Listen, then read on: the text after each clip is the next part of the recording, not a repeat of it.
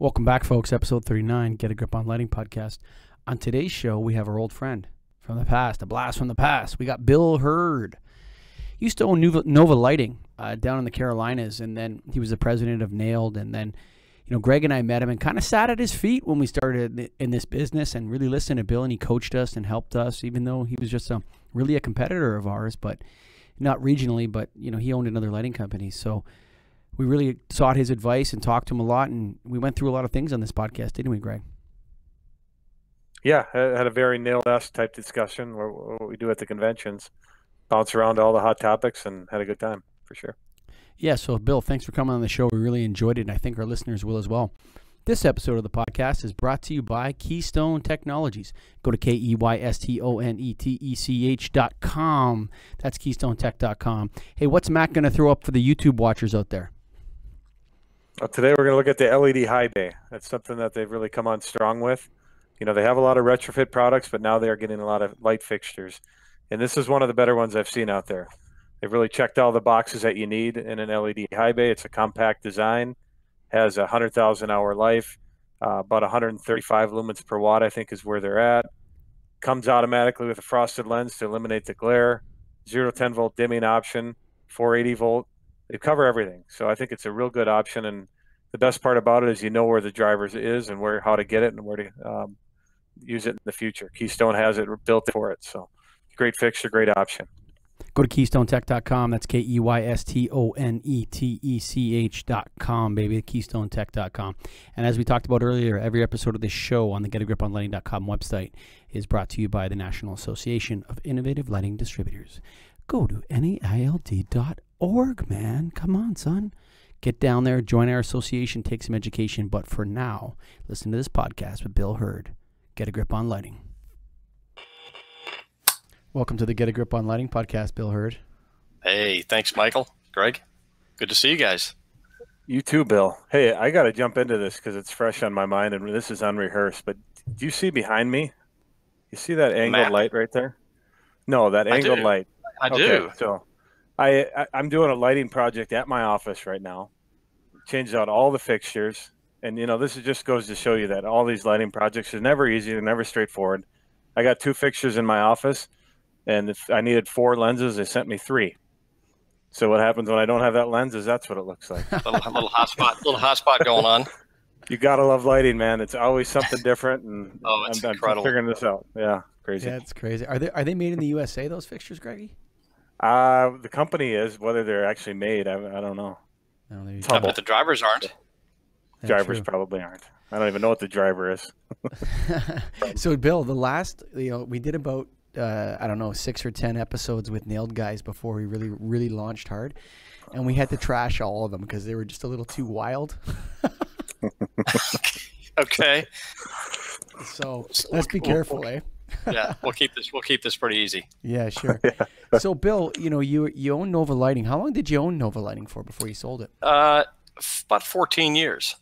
And 14 years prior to that, I was with Philips. And so I made the transition in 2000 to go from Philips regional manager to my own gig. And then 4 years ago, a company in the Carolinas bought us. And then Border States subsequently bought them in 2016. So I've had a few role changes here in the last couple of years, but still in lighting. Going on my 32nd year.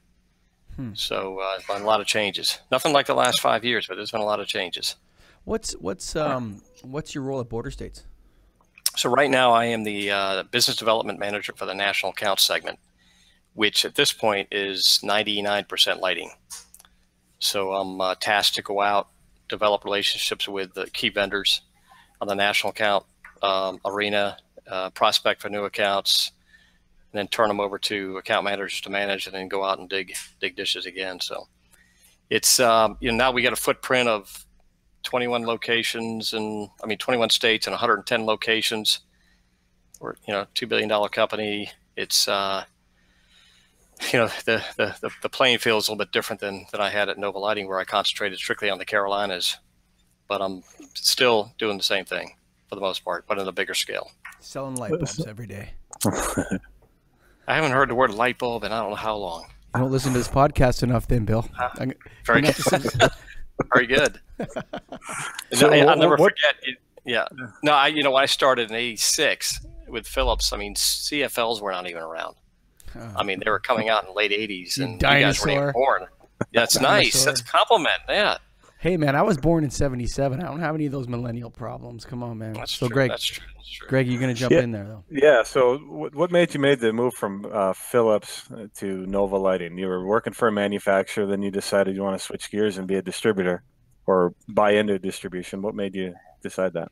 Well, being an entrepreneur, I mean, you guys can probably relate, that's where you truly actually feel more secure than any other position working for anybody else. Number one. Number two, you can control your own destiny. And, working for a large conglomerate, nothing wrong with it.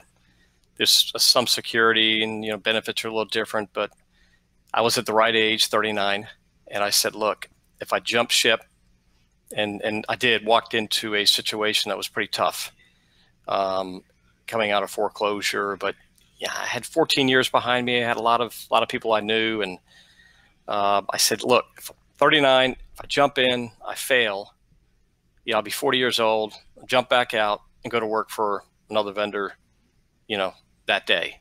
So that kind of gave me the confidence to take the leap and walk over. And then at that point, we grew the company fourfold in 14 years. And as Michael knows, we basically did it from the cradle to the grave. We weren't just a supply house. We got into facilitating labor. We understood EPACT. We did the design. We did the auditing and surveying. We kind of took it from, like I said, cradle to the grave, all the way to recycling and collected the incentive. And so we got involved in that stuff, the project in the mid 2000s, which was ahead of the curve from a lot of folks, which differentiated ourselves. And so we would walk into facilities, large facilities that were being serviced MRO-wise day to day by the big guys, the Gray Bars and the Wescos and the Grangers. And we'd walk in, do a $500,000 or $1 million lighting project, walk out in 3 months. And the current supplier didn't have any idea what went on because they weren't looking up, they were looking down. And our world's looking up, right? And so it's that's been exciting. And that's the main reason why I took the leap, because I could do those things. We could do what we want when we wanted to, and we weren't tied to a bureaucratic large organization selling one product. With a distributor like Nova, we were, I hate to say the word, vendor agnostic and technology agnostic. And so our focus was selling with integrity, which is doing what's best for the client. If I wanted one brand on the wall or another brand in the ceiling or another brand on a pole, then I can do that. It's funny that a lot of the nail guys have that in common. Yep, exactly right. That's probably why we're all doing what we're doing, right? Yeah, a lot of the nail guys, you hear that same message from them, that I need multiple brands. I'm not a dealership, I'm a distributor. I need to be able to offer my customer the solution that's right for them and not have it to be X, Y, or Z company.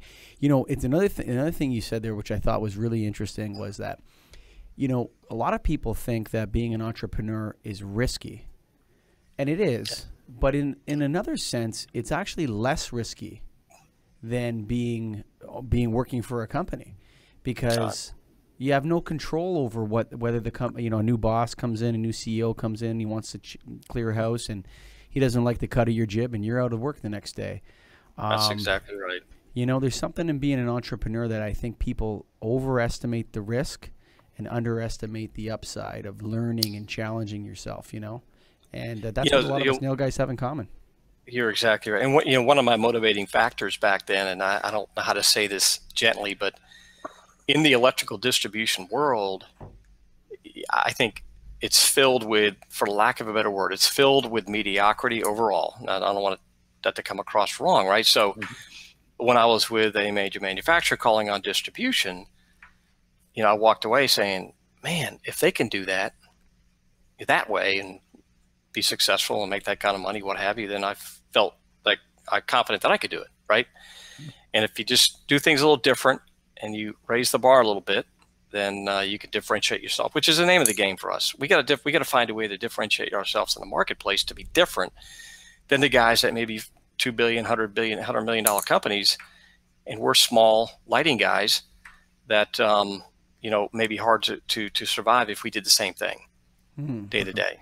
Everybody sells material, everybody sells lights, switchgear, what have you. But if you do it differently, which the model we put together at Nova, we did it differently. We took a customer, made it easy for him. He rang one neck. We could take him from the cradle to the grave, and with less concerns. And so that's the model we took, and it worked. And that model still works today. A little differently working for a conglomerate like Border States, but the model still works. You got to sell with integrity, and you guys know in the market today that we live in. And I said this a month ago, and you may agree or disagree with. Our biggest competitor today in the marketplace is not, the players I just mentioned, the Graybars, the Wescos, the Regencies. The biggest competitor we have is a misinformed, uneducated customer base who doesn't know the questions to ask. They don't know what questions to ask. And so you've got every Tom, Dick, and Harry today that's jumping on the bandwagon of this low-hanging fruit of the LED world.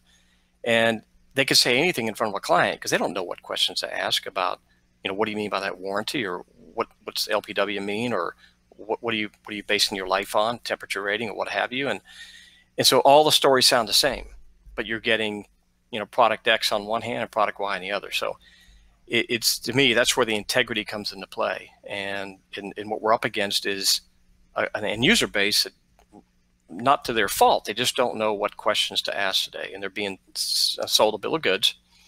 And so we're now to the point where the first generation LEDs that went in, two things are happening. One, the wattage, the LPW is lumens per watt is half today, so they may be ripe for a retrofit. And number two, the early adopters bought product that is not working today, and they can't find parts for them because that company's no longer around.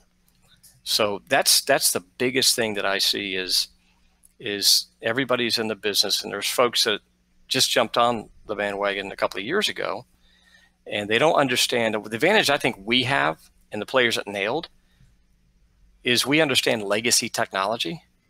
And I think understanding legacy technology gives you an added edge in front of the client because you truly understand life. Life is on apples and apples with LED and legacy. Lumens are not apples and apples. Design's on apples and apples. So that to me is frustrating on one hand, with the competition that we have. That's not selling the right way, in my opinion. But the other hand, it's a good thing because we walk in behind them, and we talk differently, and we talk.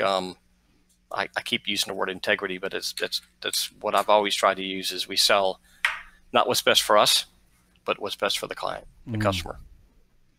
Now, was Nova going back to that? Was Nova an electrical distributor too, or were they just lighting focused? 100% lighting. Yeah. So, there was temptations over the years, but we sold wire nuts. That's about the extent of our electrical equipment, but we were 100% lighting. So in 2014, you sold to an electrical distributor. I did. You're a trader. Is that where you're going with that, Greg? No. I'm going there. Not necessarily. I'm just curious on how an electrical distributor is interested in a lighting only distributor like yourself. What's interesting is that over the years, I had a couple of large electrical distributors that were interested in Nova and myself, and the primary reason is because they were seeing this whole lighting world exploding, and a traditional electrical distributor don't understand lighting. They understand switchgear, they understand commodities, but they don't understand lighting, and they don't know how to do it the right way. So you only have, when you're a business owner, you only have one shot to say yes. You can say no multiple times, which I did. And the primary motivation in my no's were that it would eliminate some employees, and I couldn't look myself in the mirror. This particular sale, the timing was right. The president of this particular company, Sheely, was a friend of mine. They were a $250 million company. They needed somebody to run their lighting division, to manage the lighting and control world that was so fragmented and confusing, and whether it's managing agents, managing vendors. So my role was vetting vendors in this whole LED and control world, vetting the vendors that we want to sell, and then manage a group of lighting specialists out there. And putting a business plan in front of them to go after the end user and to control the end user, where historically this distributor allowed the agent to do that. The account manager for a typical distributor, when they have a lighting opportunity, immediately turns to the agent, who comes in, specifies what they want to specify. They do all the work. They control the relationship with the end user. Your margins are cut in half. So we saw margins go up 25%. Was this Border States or Nova? That's how the no Border States. When Nova Lighting came over to Border States, and we focused on lighting a bit more, we controlled the end user and the process from the cradle to the grave a bit more, our margins went up. So trader, I'm 57. We're just joking with 55. You. No. It's okay. It's okay because I feel like I'm doing the same thing. I'm still involved in the industry intimately. I'm still dealing with vendors. I'm still trying to vet this world we live in. But Shealy Electrical, who bought me, sold to Border States, which is now a global, not a global, but a United States company that is all over the place. So they wanted to expand my role beyond just the Carolinas, which I was doing with Shealy and Nova, and get me in a role where I can be in front of customers nationally to take advantage of what's happening in lighting. Whether you have an industrial customer or a commercial customer, let's help them out. So it's timing is everything, guys. You know that. Your day is going to come, and I'm going to put a phone call, and we're going to do a podcast, and we're going to talk about trading, traders. Now, one question. Hopefully this doesn't come across as offensive, but did Shealy buy you, or did they buy your company? That is an interesting question because, well, at the end of the day, okay, because we had a team, and I'll always go back to the team, right? So, but at the end of the day, they buy people, and so, if I wasn't in the picture, would they be as interested in Nova Lighting? Probably not.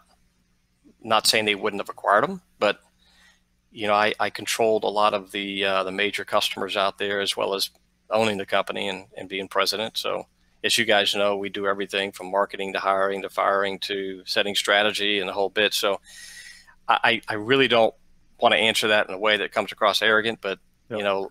It is what when you're a small company, it is what it is. So Yep, I understand. Can I give you the answer that? Yeah, that's so they bought Bill Hurd. So Michael, if somebody were to buy your company, if you weren't, I'm out. I'm gone, bro. I have to be the boss. They wouldn't buy you if you weren't in the picture. Same with Greg. Well, what I'm doing right now, so I have 3 divisions. I have a small company, but it has 3 separate areas. Okay. One is electrical contracting, one is lighting distribution, and one is lamp recycling. And they each have unique brands, and so they serve different competitors to each other as well. And though I've really worked towards exiting from the day-to-day management of those companies because I want to do podcasts all day. But yeah, I mean, it's one of the things where a lot of us are stuck in the trap where we're too busy working in our business to actually work on our business. Absolutely. Yep. Totally agree with you. It's been like probably a 3-year process of delegating and trusting and finding the right people and allowing them to see profit and loss within their division, right? I mean, that was a big step for me, allowing an employee to see not the whole group, all 3, but just one part of it. It's a big trust factor, man, because you think, man, if this kid sees how much money this division makes, why wouldn't he just go start his own? Right. You're smarter than most of us to diversify that strength for the company. I wasn't that smart. No, I had to, Bill. Toronto's hyper competitive in the lighting market simply because we have a lot of Chinese immigrants from mainland China, and they're really smart and they're good business people, and they have access to LED products direct, so they don't have to buy through any of the importing brands. So they're just going, so their pricing is way lower. And so it's a very, very competitive market. I had to do it. And if I didn't do it, I might not be doing this podcast right now. So as business owners, it's interesting how, the challenge of competition makes you smarter, makes you wiser, makes you make better decisions. It makes you expand your horizons, as opposed to, a lot of people that, don't buy into the capitalist, idea. They think that competition is bad. It's actually good. It always helps to have competition. But as you said, the problem though is that there's a lot of uneducated people in the lighting business, and the consumers are largely uneducated, as you were saying. It's a problem, man. It really is. And we're sitting there in the attraction to lighting. We're sitting here, and I've heard this number from the DOE that the dollars, there's a $400 billion base of legacy technology out there right now that's ripe to be retrofitted. You turn that into LED and controls, it's a $600 billion market we're looking at. That's going to take years to convert that. You know, there are some people say, what's going to happen in 10 years when everything's been converted to LED and there's nothing else to do? I don't buy into that. Personally, I think it's a 25, 30-year endeavor, and we're going to continue going through the cycle of better efficiency LED product. I'm not afraid of that. Last year, the industry made 200 million T12 lamps still. So it's going to take a while, in my opinion, to convert everything over. But it's a huge market. And then second to that, 75% of our opportunities out there are in the retrofit side versus new construction. And that's where folks like the Nailed folks have the advantage, because we understand that retrofit business better than new construction. That's our primary business, I think, unless it's changed. The new construction side, I'm not as interested. You know, we do it in our company here. I'm not involved with it. But it's the agents control that, and for the most part, and it's spec stuff. And it's the retrofit side, which is a bigger market. And that's the market that, you know, we want to own, that I've always tried to manage and own, because it's so huge. How do you feel that we can combat this, our biggest competitor in our customer base, not really knowing what the options are? I mean, we all face it and we talk about it, but how is it ever going to get solved? Is it just time? Is there any? Well, that's my answer was going to be, it's going to be time and heartbreak, because there's going to be a lot of decisions made, and I think, you know, people are going to make a mistake, and they're going to look themselves in the mirror and say, I bought into something that I shouldn't have early on, and the product's going to fail, and there's going to be nobody there to fix it. And they're going to have to replace it at a second cost, and that word's going to get out. And I think, and at the end of the day, that's one reason. The other way is, quite frankly, I don't know if you guys were at Light Fair this year, but at Light Fair, I didn't count specifically, but I thought about the vendors that were there last year and the vendors that were there this year. And there's a lot of difference. And so next year it's going to be different again. And I'm thinking, part of the problem we're having today is similar than we had in the early 90s, which, again, you guys were in high school.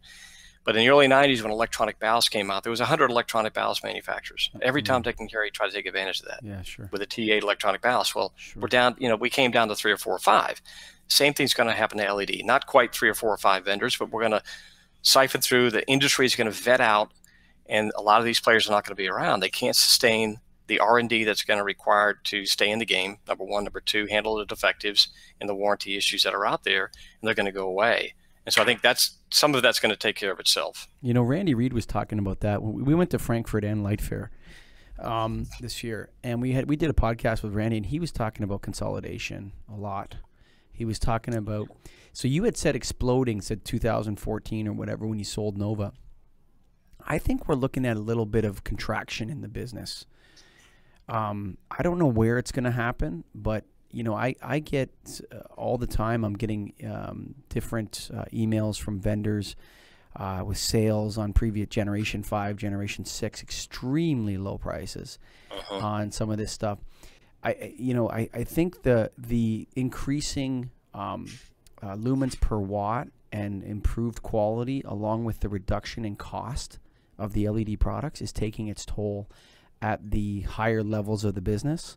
So say on the Sylvania, Philips, and GE side, the big guys are feeling it, and I think it's coming down to the second tier guys that are out there. They're feeling that crunch of a you know, you have to sell more and more and more to do the same amount of revenue, and that's like being a gerbil on a wheel a little bit. You know what I mean?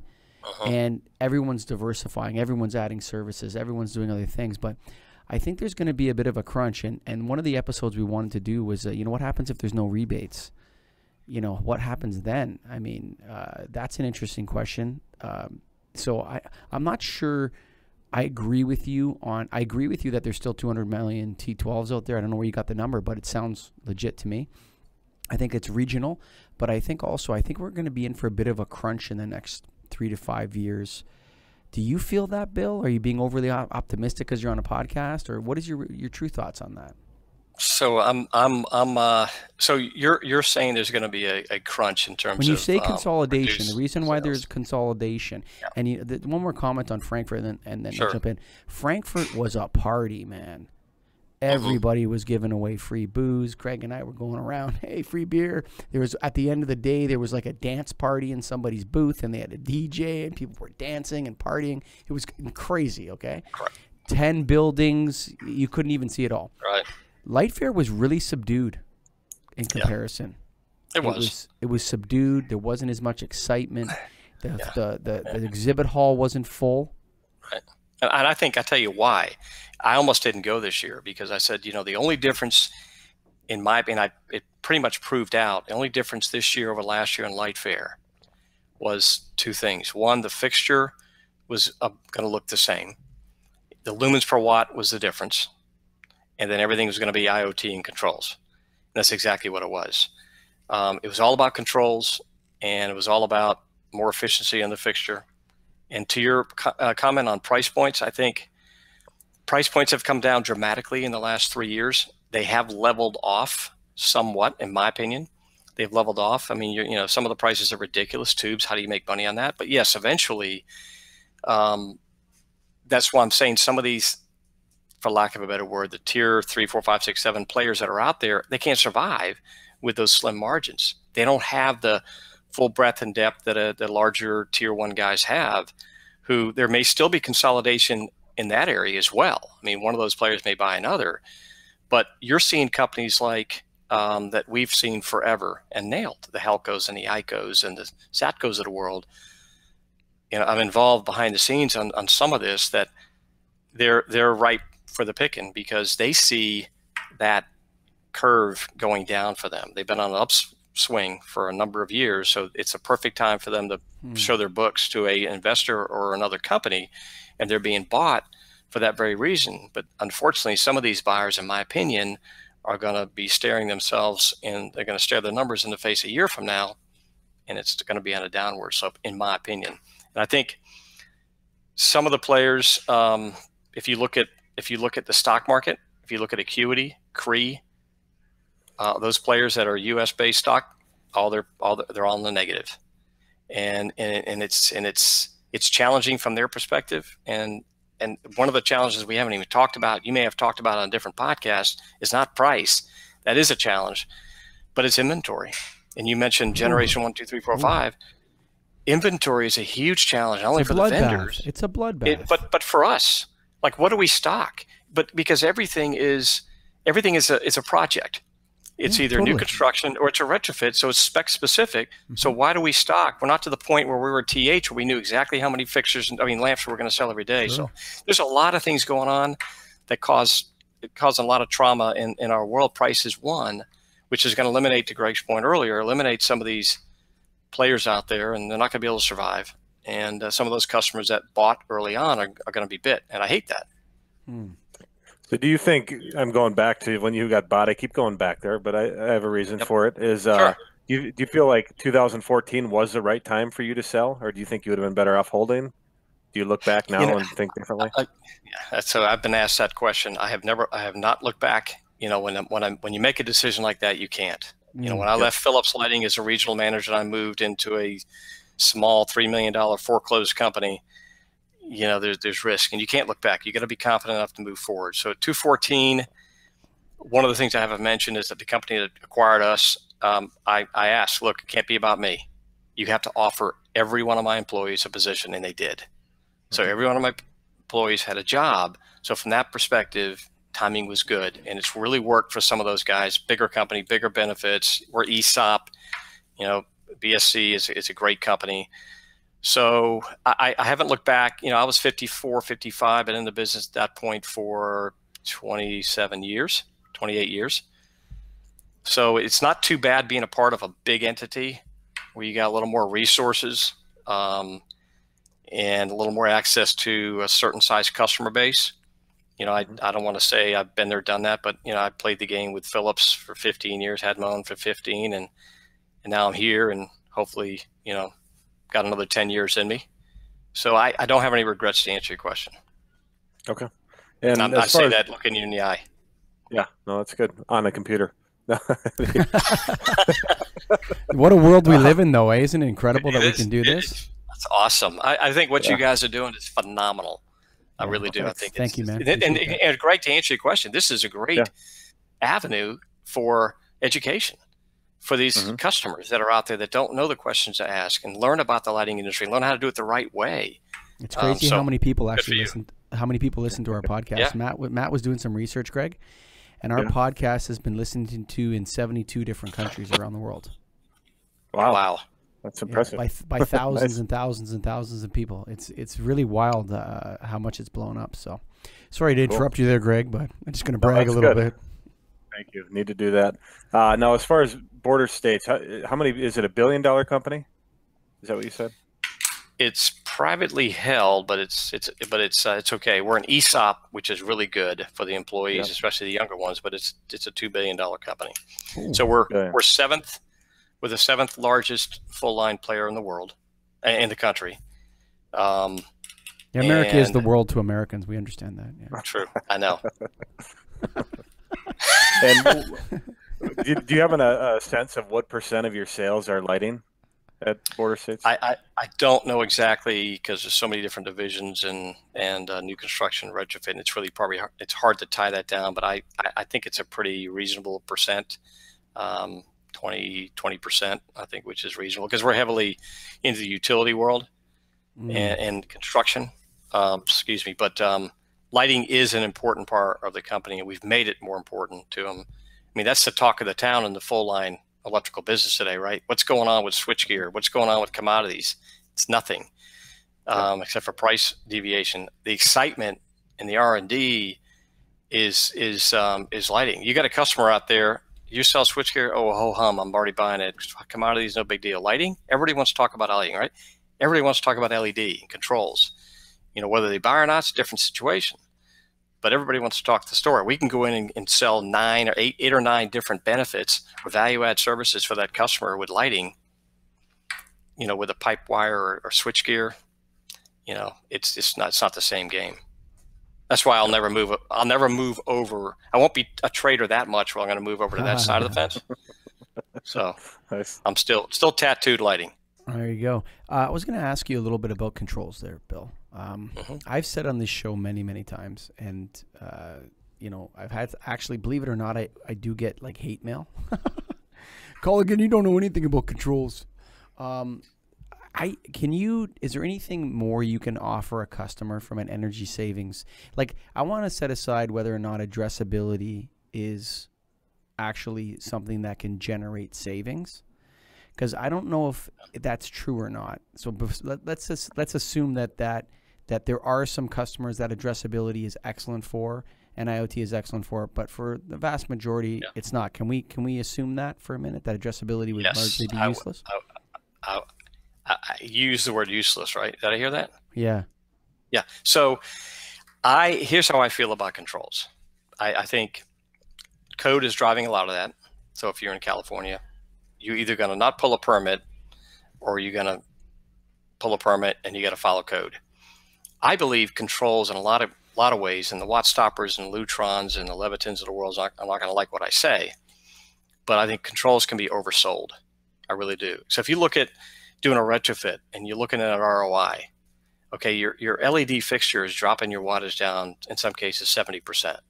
So you have that much wattage to control. Yeah, you've already saved spending all the that energy. much money. Yeah, exactly. So then you put all these controls in there. So if you did a separate ROI on, and these are energy saving controls, not the data driven IoT stuff, which is a different situation, but your energy saving controls, you do an ROI separately on that. So you do an ROI on LED, spend $100,000 on LED, save 70%, you get your payback in 2 years. Okay, we're going to put these controls in there, which are going to control what's left. Exactly. Okay, you're going to spend $25,000, you're going to save $2,000.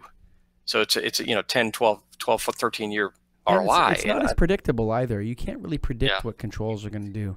You can estimate, and there's estimates out there from all these control companies all day long. And I think controls are good.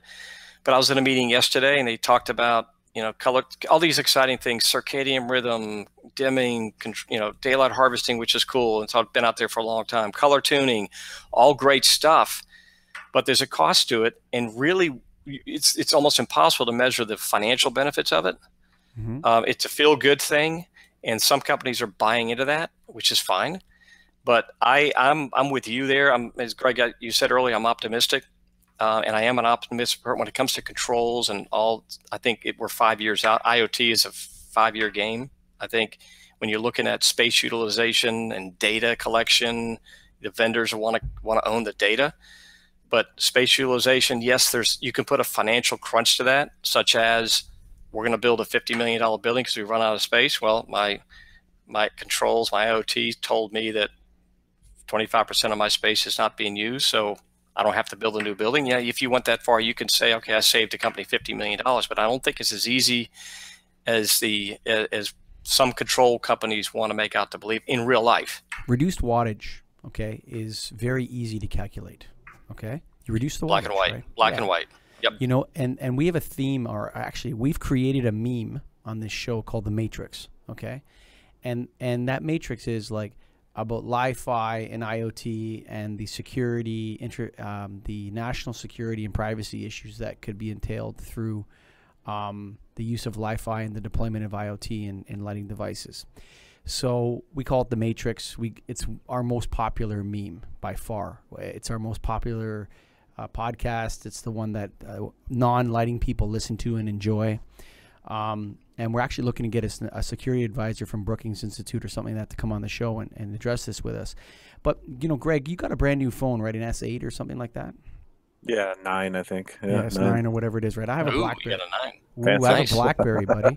Okay. You don't have a flip phone. I thought you had a flip phone. I did have a flip phone for a while. I did. I'll go back to flip phone. I still have it in my desk. Oh, great. I put my SIM card in and roll it for a bit because I like to disconnect. I need room to think, man. So there's but you take a look at this sort of thing, and Greg's on his phone, and we're trying to look at an email, and this is a brand new phone, and he pushes the email thing, and it takes forever for that email to load. Right. And I'm thinking to myself we're in St. Louis, and Greg was trying to call up this email, and it took forever for it to come up, and then went to another one, it took forever for it to come up, and I'm looking at this thing, and I'm like, a lot of that functionality that's in that phone is not to help the user, it's to spy on the user and send information back through apps and through things. That's why, we need access to some stupid app that, you're supposed to deliver food, to you. It needs to be able to go into your contacts. It needs access to your pictures and all this sort of stuff. And you have to give access to all this personal information that's in your phone to this application. You press yes, you click yes. The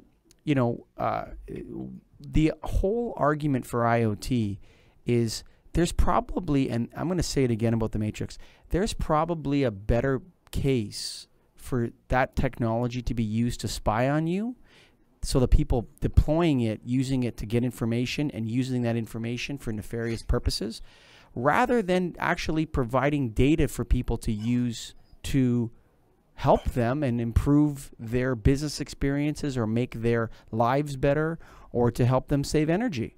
The biggest argument for IoT is for someone to get into it and spy on someone. And I don't disagree with. No, I'm sorry, but the word that's in my head right now is an invasion of privacy. Sure. I'm in agreement with you there, and I think but it sounds so cool when on a pole light, and where we're involved is lighting is the best place to collect data because fixtures are everywhere and pole lights are everywhere. So you can put a camera on there, you can put sensors on there. We can get a count of people walking by. You got Bluetooth on your phone. You walk into a store and bang, you get hit with a coupon. I mean, all those things are cool, right? They're cool to talk about. With Bluetooth, you have to choose, right? So you have your phone. Yeah, you can shut it off. Yes. Right? I can turn off my near-field communication. I can turn off my Wi-Fi. I can turn off my Bluetooth, whatever it is I want to do.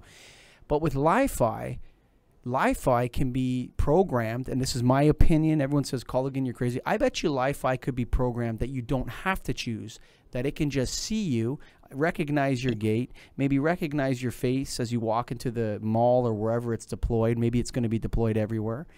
And, you know, now you have no choice but to give up where your location is, what you're doing, who you are, why you're there, everything else.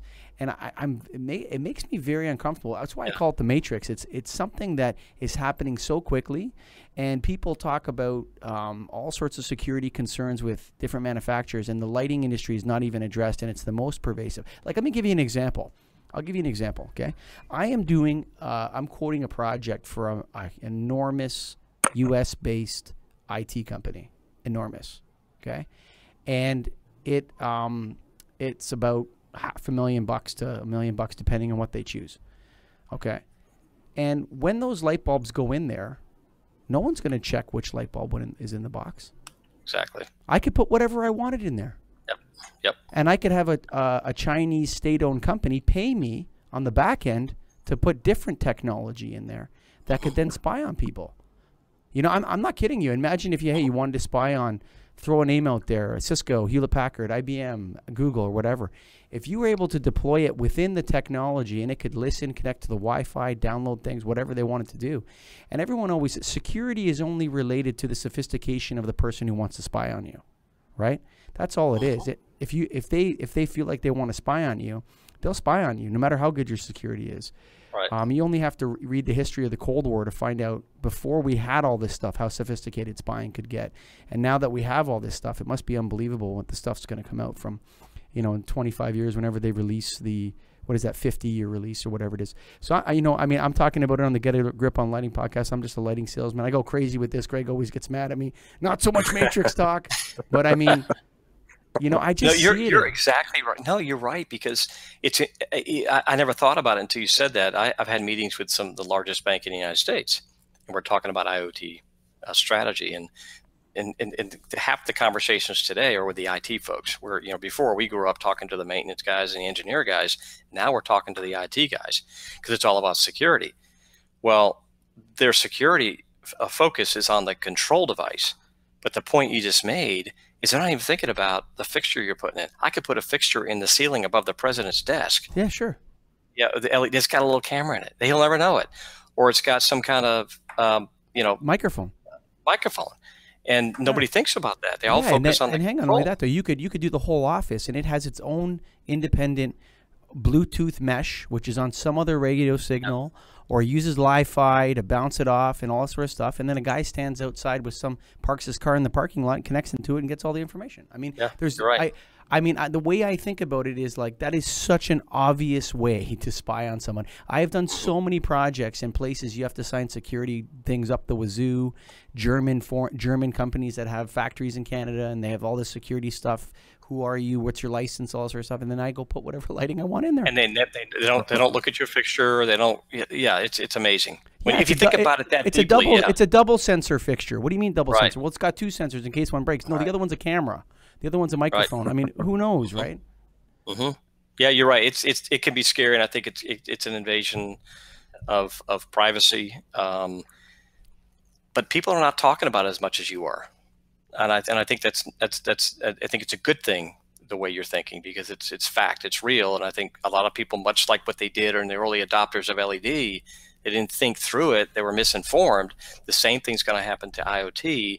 They're going to buy this, quote, bill of goods at this point, and not know, not only will the ROI not be there, but what data they're going to be capturing. They're exposing themselves to stuff they may not would have exposed themselves to if they knew the facts.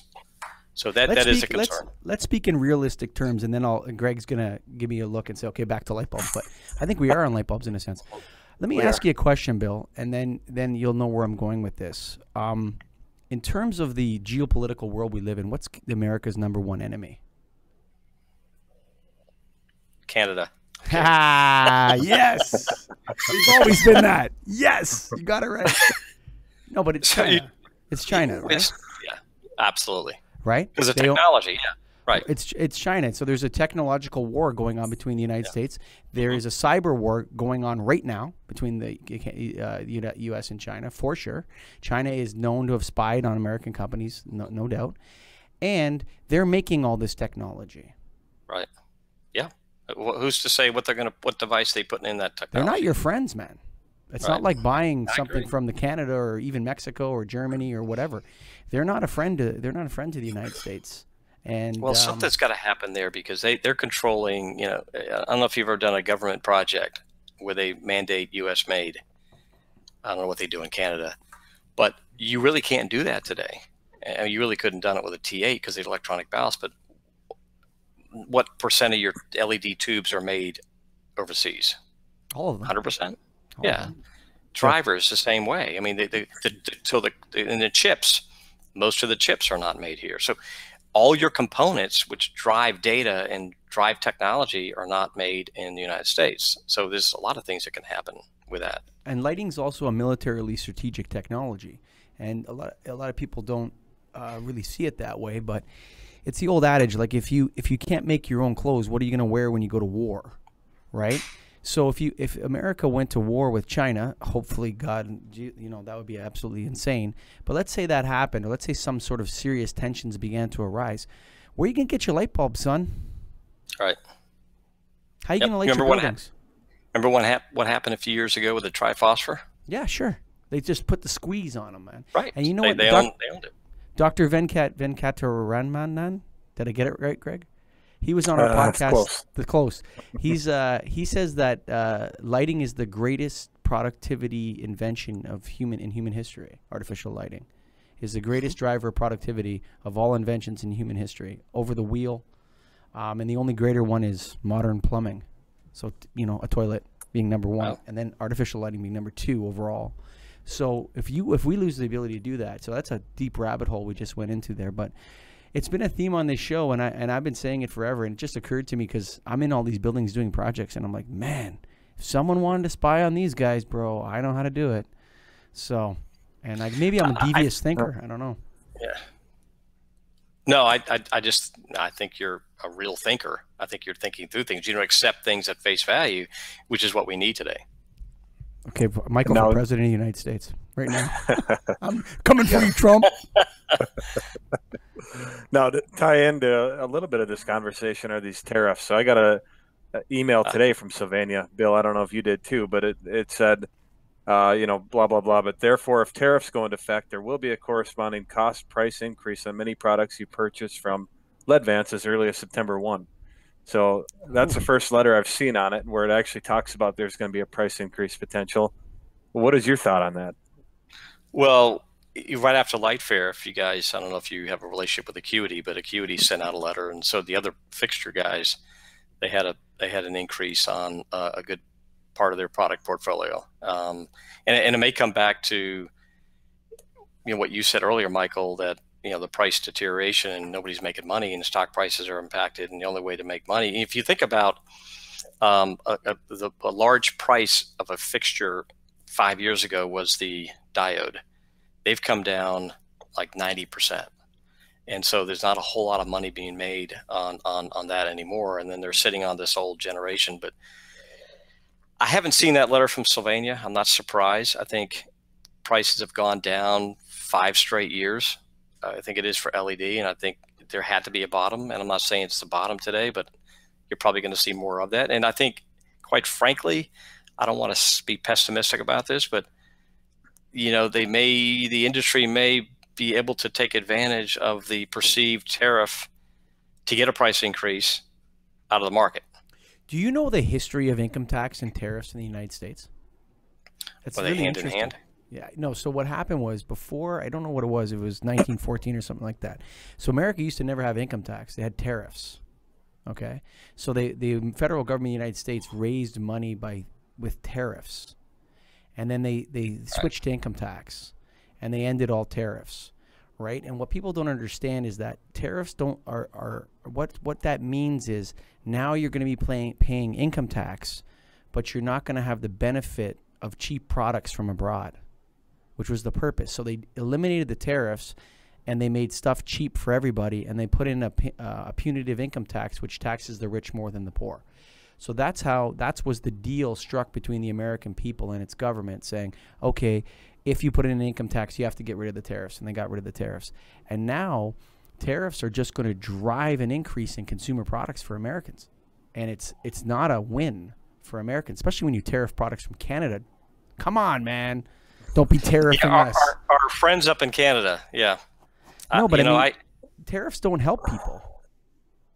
Well, we can get into this political discussion but I won't. But I'm not anti any American political party or anything like that. So time will tell. In reality, the impact on. I think it's too soon. I think there's a battle back and forth. It's political. It's too. Do you think it's heavy. A bluff? Well, he's great at that. The current president of the United States likes to strong arm, and maybe call a bluff and hoping that the other guy will back down. So whether that's true or not, I don't know. I'm one who I'm going to sit back and not much I can do, right?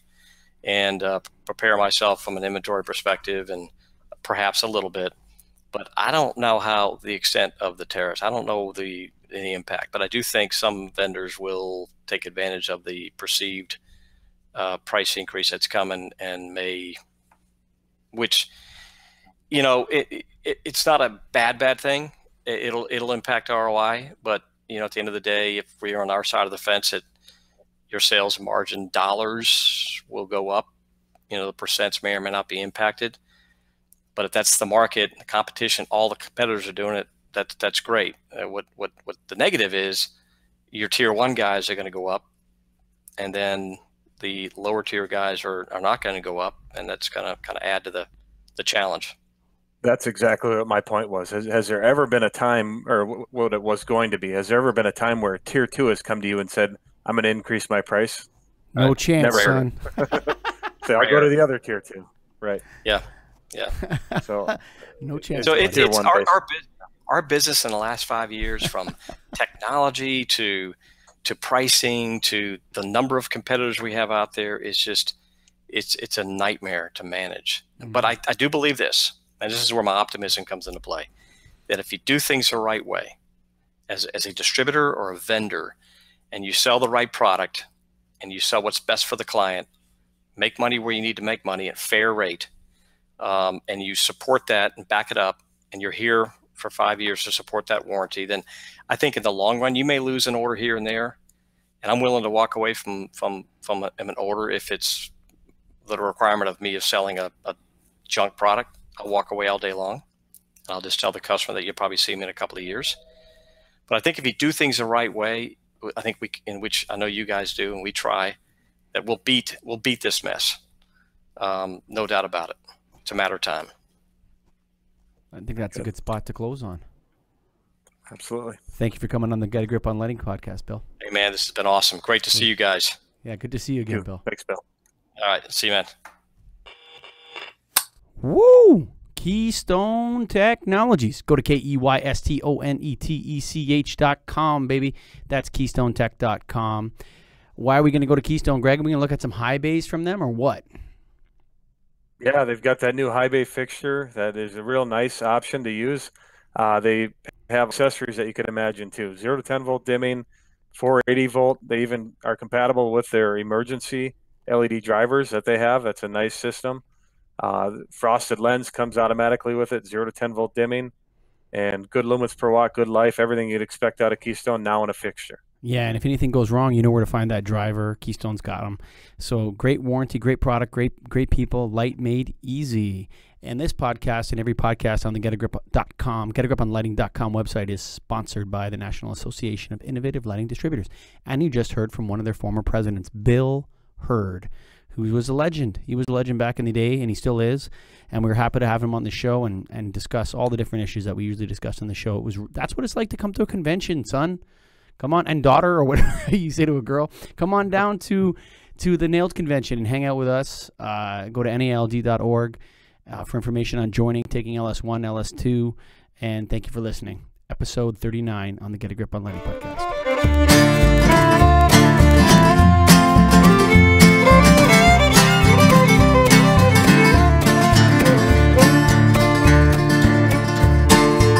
Written on the rectory wall, there's a sign there for all